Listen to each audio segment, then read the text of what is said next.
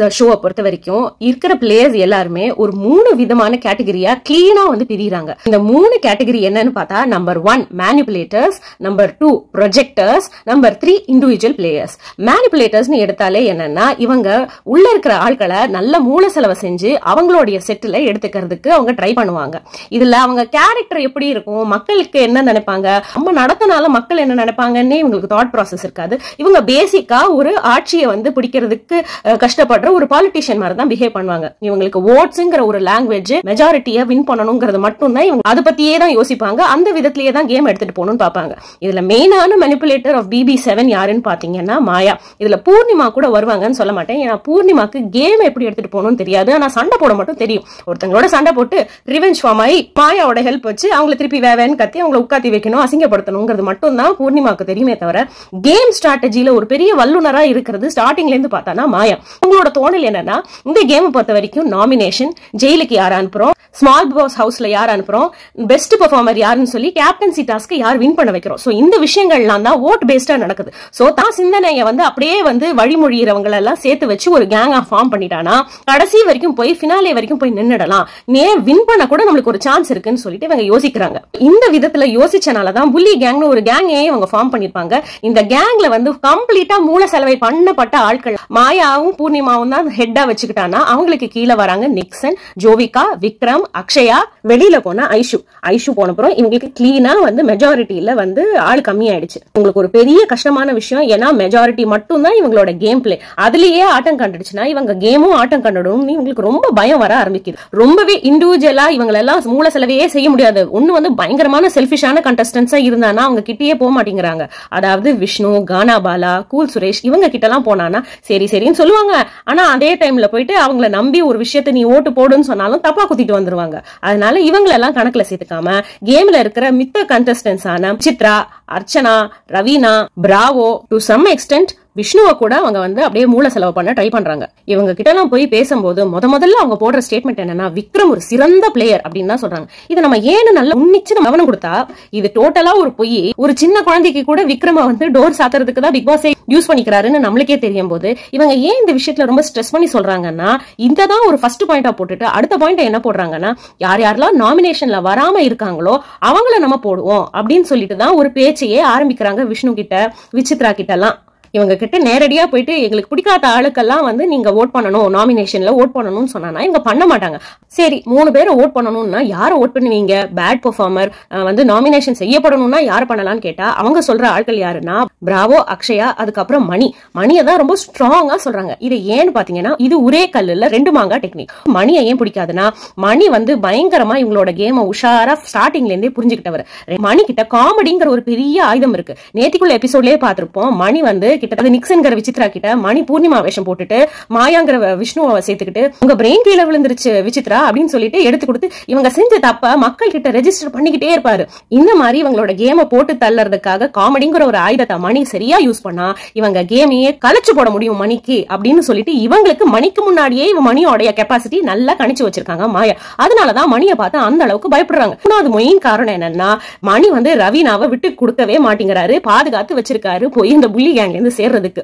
ரவீனாக்கு ரொம்பவே ஒரு ஆசை இருக்கு. ஏன்னா மாயா சூழ்ச்சி வலைய பின்ற ஒரு பிளேயரா இருந்தாலும் உள்ள பிக் பாஸ் ஹவுஸ்க்குள்ள ஒரு பர்சனாலிட்டியா பார்த்தானா அவங்க ரொம்ப வைப்ரண்டா இருப்பாங்க, ரொம்ப ஜோவியலா இருப்பாங்க. அவங்க இருக்கிற இடம் எல்லாம் சந்தோஷமா இருக்கும், கேலியும் கூத்தும் காமெடியுமா எடுத்துக்கிட்டு போவாங்க. அதனால அவங்க ரொம்ப ஒரு லைவ்லியா வச்சிருப்பாங்க.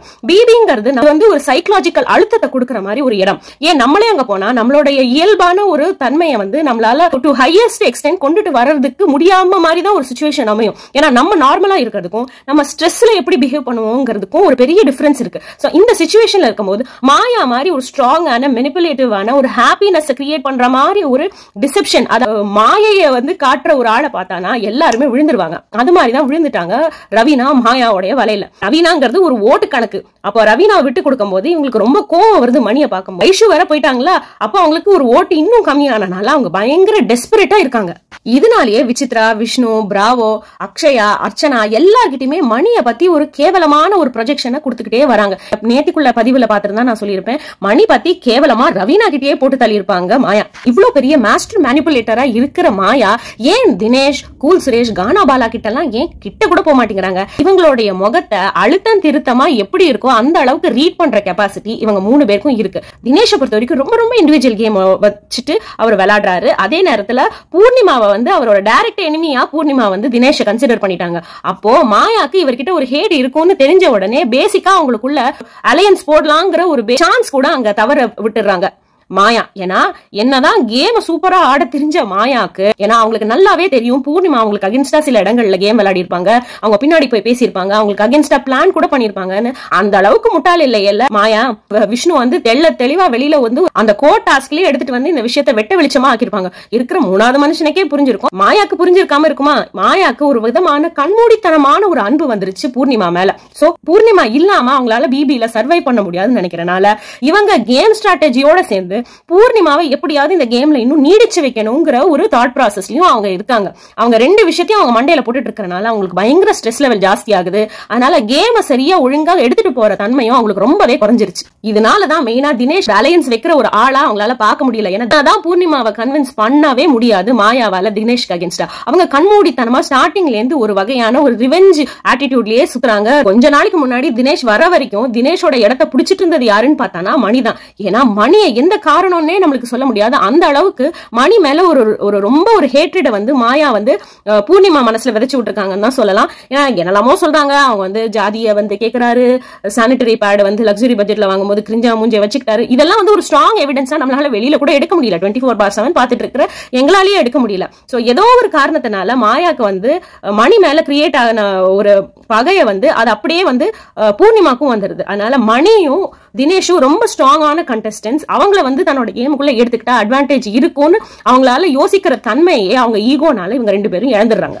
இந்த நாள் அவங்க யாருக்கு மெயினா டெடிகேட் பண்ணிருக்காங்கன்னா விசித்ராவை எப்படியாவது நம்மளுடைய வசியத்துல வந்து கொண்டுட்டு வரணும். இதுக்கு என்ன ஒரு பெரிய தடையா இருக்குன்னா விசித்ராக்கு தன் மேல இருக்கிற கோபமும் வருத்தமும் டுவர்ட்ஸ் பிரதீப்க்கு ரெட் கார்டு கொடுத்ததுல.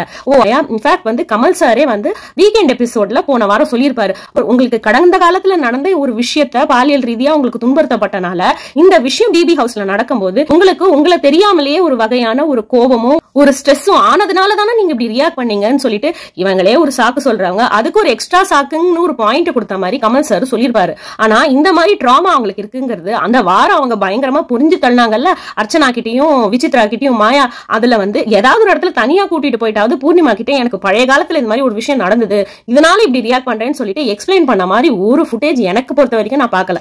சோ அவங்க ஒருத்தங்களை டிஸ்ரெஸ்பெக்ட் பண்ணதும் கேவலமா ட்ரீட் பண்ணதும் ஏன் பிரஷ் சானிட்டரி பேட் எல்லாம் கொடுக்காம பழி வாங்கினதுக்கு ஒரு சாக்கான ஒரு காரணம் சொல்றாங்களே, அது அவங்களோட பாஸ்ட் லைஃபோட டிராமா அப்படின்னு சொல்லி முடிச்சுக்கிறாங்க விசித்ரா கிட்ட. பாவம் விசித்ராவையும் எதுவும் சொல்ல முடியாது, ஓகே அக்செப்ட் பண்ணிக்கிறேன், கமல் சார் சொல்ற வரைக்கும் எனக்கே தெரியாதுமா, உனக்கு அப்படி இப்படி ஆயிருக்குன்னு தெரிஞ்சவன நானே வருத்தப்பட்டுட்டேன்னு சொல்லிட்டு அவங்க ஜெனுவினா ஃபீல் பண்றாங்க. என்ன பண்ணிருக்காங்கன்னா பூர்ணிமா சொல்றதா அப்படியே அப்பட்டமா தன் ஃப்ரெண்ட் சொல்றதா நம்பிட்டு இப்படி ரியாக்ட் பண்ணாங்கன்னு சொல்லிட்டு ஒரு ப்ரொஜெக்ஷன் கொடுக்குறாங்க. சரி இது உண்மைன்னு எடுத்தா கூட விசித்ராவை இவங்க கேவலமா ட்ரீட் பண்ணதுக்கு காரணம் இவங்க டிராமா தான் ஒரு பெரிய காரணம்னு சொன்னா நம்மளால ஏற்றுக்கொள்ளவே முடியல. இருட்ட கொண்டு ஒரு ஓட்டையை அடைக்கிற மாதிரி தான் இருந்தது. இவ்வளவு அமைதியா இப்ப பேச தெரிஞ்ச மாயாக்கு ஏன் தனியா விசித்ராவை மட்டும் எனக்கு சின்ன வயசுல இப்படி நடந்திருக்கு, இந்த பழைய நினைவுகள் ஞாபகம் வந்ததுன்னு அவங்க சொல்லிருக்கலாமே, ஏன் சொல்லல? ஏன்னா மக்கள் ரியாக்ஷன் பண்ண அப்பதான் அவங்களுக்கு உள்ள அந்த பயமே வருது, ஓ நம்ம ஓவரா போயிட்டோமோன்னு சொல்லிட்டு. நம்ம ஓவரா போனானா நம்ம ஏதாவது ஒரு காரணத்தை கண்டுபிடிச்சு அதுக்கு மேல பழைய தூக்கி போட்டுடலாம்னு சொல்லிட்டு பேசின மாதிரிதான் எனக்கு தோணுச்சு. அளவுக்கு ஓப்பனா பேசுறாங்களே, இதுக்கப்புறம் ஏதாவது ஒரு பீடிகையான ஒரு விஷயம் இருக்கும்னு நம்ம நினைச்சு பார்த்தா நிச்சயமா இருக்கு.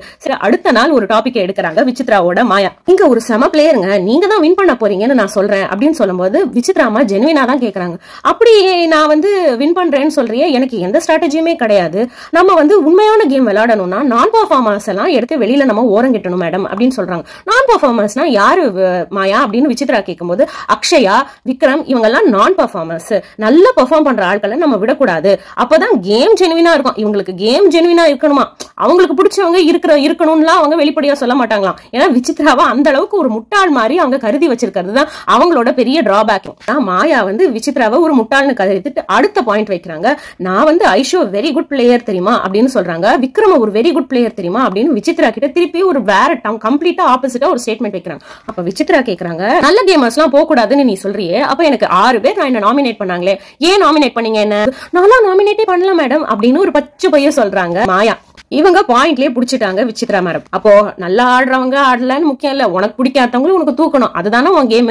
அப்ப ஏன் தேவையே எல்லாமே இப்படி போய் சொல்லிட்டு அலையிற, நான் பெர்ஃபார்மன்ஸ் சொல்லிட்டு உனக்கு பிடிச்ச மாதிரி ஒரு செட் ஆஃப் ஆட்களை நான் தூக்க வைக்க சொல்றேன் அதுதானே அப்படின்னு சொன்னோன்னே அந்த அம்மாக்கு வாய் லாக் ஆயிடுது. எந்திரிச்சு ஓடாத குறைய மண்ணை கவிட்டு ஓடிடுறாங்க மாயா. ப்ரொஜெக்டர்ஸ்ங்கிறது வேற ஒன்னும் இல்லைங்க, அவங்க பேசிக்கா செல்ஃபிஷா இருக்கிறவங்க, அவங்களுக்கு அவங்களதான் ரொம்ப பிடிக்கும், அவங்களுக்கு யார் எக்கேடாங்கிட்டு போனாலும் அவங்களுக்கு கவலை இல்ல. ஆனா மக்களை பொறுத்த வரைக்கும் தான் இந்த கேம் இருக்குன்னு நல்லா புரிஞ்சுக்கிட்டவங்க. மேனிபுலேட்டர்ஸ்க்கு கம்பேர் பண்றதுக்கு ப்ரொஜெக்டர்ஸ்க்கு மக்கள் கையில தான் தீர்ப்பு இருக்குங்கிற ஒரு பேசிக் புரிதல் இருக்கு. இப்போ விஷ்ணுவையும் கூல் சுரேஷும் கானா பாலாவையும் எடுத்துக்கங்களேன். பெரிய அளவுல எந்த இடத்துலயும் போய் தன்னுடைய பாயிண்ட்டுக்காக பெரிய அளவுல சண்டை போட்டு ஒரு நீதியோ நியாயத்தையோ நிலைநாட்டி நீங்க பாத்திருக்கீங்க?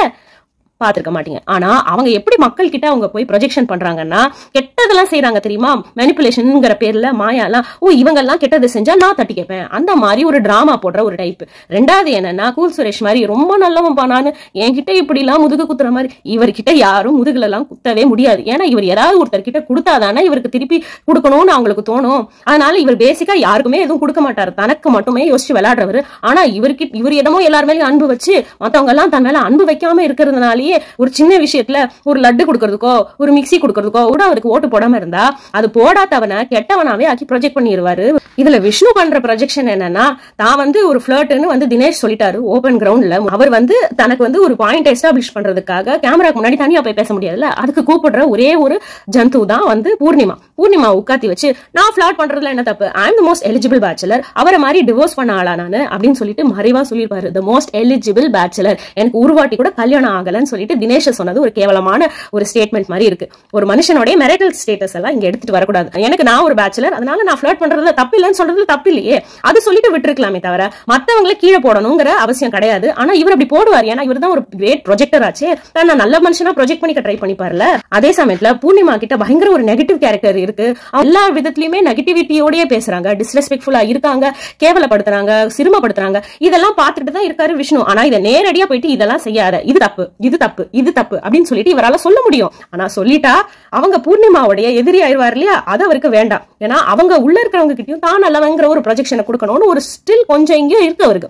ஆனா அதை விட முக்கியமான ப்ரையாரிட்டி இவருக்கு என்னன்னா, மக்கள் கிட்ட தான் ஒரு பெரிய ஒரு ஆங்கிரி யங் மேன் அப்படின்னு சொல்லிட்டு ஒரு பிம்பத்தை கிரியேட் பண்ணணும்னு ரொம்ப டஃபா ரொம்ப நாளா பாத்துட்டு இருக்காரு. ஆனா மக்களுக்கு பொறுத்த வரைக்கும் இவர் இங்கேயும் போய் பேசி அங்கேயும் போய் பேசுறது கிட்டத்தட்ட ஓட்டிங் சிஸ்டம்ல போயிட்டு 2 சின்னத்துக்கு ஓட் போட்டுட்டு வந்த கோமாளி மாதிரி தான் தோணுது.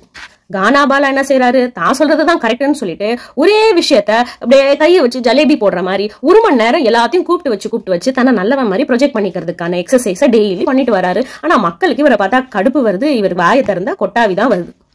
இதுக்கு இடையில மிட் நைட் சம்பவங்கள்லாம் இருங்க தப்பா ஒண்ணும் இல்ல. மிட் நைட் சம்பவம்னா நம்ம விக்ரம் எல்லாரும் முழிச்சிருக்கிற போது ஆக்டிவா இல்லாம யாரும் தூங்கி முடிச்சதுக்கு அப்புறம் கிச்சனுக்கு போறாரு. அவர் மிக்சர்னு அவருக்கு தெரியும் போல இருக்கு, மிக்சர் எடுத்தே சாப்பிடுறாருங்க. இப்படி மிட் நைட்ல ஒரு பேய் மாதிரி இங்கேயும் அங்கேயும் உளவிட்டு இருக்கிற விக்ரமா பார்த்தா கேர்ள்ஸுக்கெல்லாம் சேஃப்டி இஷ்யூ வந்துச்சுன்னு தோணலையா? ஏன்னா இந்த ரீசனுக்காக தானே பிரதீப் கதவை திறக்கிறாரு, சத்தம் வருது, முழிச்சிருக்காரு, எல்லா பொண்களையும் குறுகுறுன்னு பாக்குறாருன்னு சொல்லிட்டு அதையும் ஒரு காரணம் சொல்லி ரெட் கார்டு கொடுத்திருப்பாங்க பூர்ணிமாயின் குரூப். ஏன் விக்ரம் இது செய்யும் போது இவங்களுக்கு அசிங்கமா தோணலையா? விக்ரம்க்கு ரெட் கார்டு எல்லாம் கொடுத்து அனுப்புற அளவுக்கு ரெட் கார்டு ஒன்னும் அந்த அளவுக்கு அசிங்கமாய் போலயே. அது கேட்டகரி தான் எக்ஸ்ட்ரீம்லி இண்டிவிஜுவல் பிளேயர்ஸ். அப்படின்னு நம்ம வடிகட்டி எடுத்தானா நம்ம கண்ணு முன்னாடி வரது 3 பேர் தான். ஒன்னு தினேஷ், ஒன்னு அர்ச்சனா, 3வது விசித்ரா. பெஸ்ட் லெவல்னு எடுத்துக்கிட்டா விசித்ராவை கம்பேர் பண்றதுக்கு தினேஷ்க்கும் அர்ச்சனாக்கும் ஒரு ஆடட் அட்வான்டேஜ் இருக்கு. ஏன்னா மக்களுடைய பல்ஸ் எப்படி இருக்குன்னு உங்க 30 நாள் இருந்து இவங்க எல்லாம் எப்படி எல்லாம் விளையாடி இருக்காங்க அப்படின்னு சொல்லிட்டு பார்த்துட்டு தான் வராங்க. அதை தவிர பிபி கண்டஸ்டன்ஸே ஒருத்தர் கிட்ட ஒரு விஷயம் போய் பேசுவாங்க, அவங்களுக்கு பின்னாடியே போய் வேற ஒருத்தர் கிட்ட இன்னொரு விஷயத்த பேசியிருப்பாங்க. அது பிபி கண்டஸ்டன்ஸா இருக்கிற உள்ள இருந்தா கூட அவங்களுக்கு தெரியாது. இவங்க வெளியில மக்களா இருந்து பார்த்துட்டு வந்ததுனால இந்த வெளியில இவங்க விளையாடுற டபுள் கேம் எல்லாம் கூட நல்லா கவனிச்சுட்டு தான் வந்திருப்பாங்க. அப்போ இவங்களுக்கு எல்லாம் அட்வான்டேஜ் இருந்து இவங்க இண்டிவிஜுவலான ஸ்ட்ராங்கான விளையாடுறது எவ்வளவு சிறந்த விஷயம்னு சொல்லிட்டு நம்ம பாராட்டுறோமோ, விசித்ராவை பொறுத்த வரைக்கும் ஃபர்ஸ்ட்லயே உள்ள போனவங்க அவங்களோட ஏஜ் ஃபேக்டர்னு இருக்கு, அவங்களுக்கு டயர்ட்னஸ் வரும், ஒரு ஃபெட்டிக் வரும், ஒரு மந்த நிலை வரலாம்.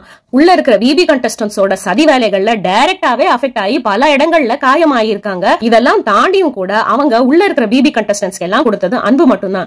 ஐஷு கிட்ட கூட அவங்க அன்பு பாவிச்சிருக்கிறது நம்ம பார்த்திருப்போம். அவ்வளவு சண்டை நடந்ததுக்கு அப்புறமும் கூட ஐஷு அழகா சந்தோஷமா வந்து தன்னுடைய பேசும்போது பரவாயில்லடி எல்லாம் மறந்துடலாம்னு சொல்லிட்டு அவங்க கட்டி பிடிச்சி மன்னிச்சிருப்பாங்க. பிபி ஹவுஸ்ல மேக்ஸிமம் டே ஸ்பெண்ட் பண்ணி பல இன்னல்களுக்கு ஆளாகியும் அவங்களோட கூல்னஸையும் அவங்களோட உள்ள இருக்கிற ஆன்மாவுடைய ஸ்ட்ரென்த்தையும் அவங்க நல்ல தனத்தை எந்த ஸ்ட்ரெஸ்ஃபுல்லான சிச்சுவேஷன்லயும் விட்டு கொடுக்காம தான் நல்லவளா தான் இருப்பேன்பா, தான் ஒரு அம்மா மாதிரி தான் இருப்பேன், நீ என்ன அசிங்கப்படுத்தினா கூட நான் திருப்பி அசிங்கம் எல்லாம் படுத்த மாட்டேன், ஆனா நான் ரியாக்ட் பண்ணுவேன், என்ன பண்ணாதீங்கன்னு சொல்லிட்டு நான் ஒரு ஸ்ட்ராங் ஹோல்டான பாயிண்ட்ஸ் எடுப்பேனே தவிர என் கேம் வந்து கேவலமா ஆக விட மாட்டேன். மக்கள் பாத்துட்டு இருக்காங்கன்னு எனக்கு ஒரு தோணல் இருக்கு, எனக்கு ஒரு ரெஸ்பான்சிபிலிட்டியா ஆடணுங்கிற கடமை இருக்குன்னு சொல்லிட்டு ஆடுற விசித்ரா மேடம் பார்த்தா அவங்க வின் பண்றாங்களோ இல்லையோங்க, அவங்களுடைய தாட் ப்ராசஸ் அவங்க பின்னாடி இருக்கிற இந்த நல்ல ஐடியாலஜியே அவங்கள வின் பண்ண கூட வச்சிரும்னு சொல்லிட்டு எனக்கு எங்கேயோ தோணுது. கூடவே இருந்து எங்களோட பாசிட்டிவ் ஆரால இருக்கிற அர்ச்சனாக்கும் இது ஸ்ப்ரெட் ஆகுறனால அர்ச்சனாக்கும் கிட்டத்தட்ட விசித்ரா மேடம்க்கு இருக்கிற ஐடியாலஜி தான் இருக்கு. எவ்வளவு பேர் அசிங்கப்படுத்தினாலும் அதை தாங்கிக்கலாமே தவிர அவங்க கிட்ட அதே நெகட்டிவிட்டியை கொண்டு தெளிச்சு அவங்க கிட்ட அசிங்கமான வார்த்தைகளை வாங்கி மக்களுக்கு வந்து ஒரு தப்பான கேமை நம்ம காட்டிடக்கூடாதுன்னு சொல்லிட்டு ஒரு கான்சியஸ்னஸோட அவங்களும் விளையாடுறாங்க. சோ அவங்களுக்கும் ஃபைனலிஸ்ட் ஆகிறதுக்கு ஒரு பெரிய வாய்ப்பு இருக்கு. போகும் நாட்கள்ல இவங்களோட ஸ்பிரிட் இந்த நெகட்டிவிட்டியால இன்ஃபுளுன்ஸ் ஆகாம பெரிய ஸ்ட்ரெஸ் லெவலுக்கு அவங்களே ஆளாக்கிக்காம மென்டல் ஸ்ட்ரென்த்தோட இந்த பியூரஸ்ட் ஃபார்ம் ஆஃப் கன்விக்ஷனோட இவங்க விளையாடினா கேம் சிறப்பா இருக்கும். சரியான ஒரு கண்டஸ்டன்ட்டுக்கு அந்த பிபி டிராஃபி போய் சேரும்னு சொல்லிட்டு நம்ம ஃப்ரஸ்ட்ரேஷன் இல்லாம எல்லாரும் வந்து அந்த வின்னருக்காக கை தட்டுறதுக்கு நம்மளுக்கு ஒரு வாய்ப்பு கிடைக்கும் ஆஸ் ஆடியன்ஸ்னு எனக்கு தோணுது. இந்த வீடியோ பிடிச்சதுன்னா லைக் பண்ணுங்க, சௌமி மாமி சேனலை ஃபாலோ பண்ணுங்க. ஏன்னா என்னோட ரிவ்யூஸ் எல்லாமே அன்சீன் 24/7 பேஸ் பண்ணி தான் இருக்கு. ஏதாவது மாற்று கருத்து இருந்தா இல்லாட்டி என்னோட கருத்தோட உங்க கருத்து ஒத்து போகுதுன்னா அதை பத்தி நிச்சயமா கமெண்ட் செக்ஷன்ல ஷேர் பண்ணுங்க. So till I meet you in the next video, it's bye from Soumi Mommy guys. Bye.